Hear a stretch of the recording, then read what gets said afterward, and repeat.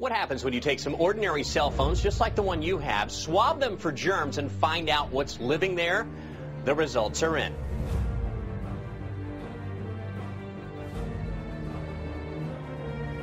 KGO reports phones may be the perfect haven for breeding bacteria.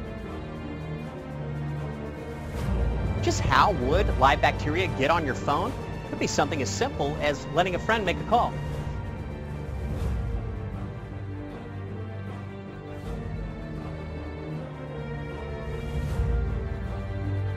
A recent study showed 1 in 6 mobile phones had fecal matter on them.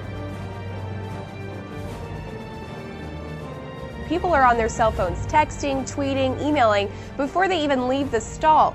Overall, it was interesting. Like, for example, on the phone, they found fecal strep again, something that Wait a we were minute, talking wait about a minute, on your phone. There's fecal strep on my cell phone. Yeah. More than half of Americans use the phone in the loo. Turns out bacteria love mobile phones. Will you get sick? Cell phones are the newest E. coli hoarders. People are going to the toilet, their hands are getting contaminated. And up to 1 in 5 Americans have dropped their phone in the toilet. You never know where that phone has been. 1 in 6 cell phones in Britain have E. coli bacteria on them.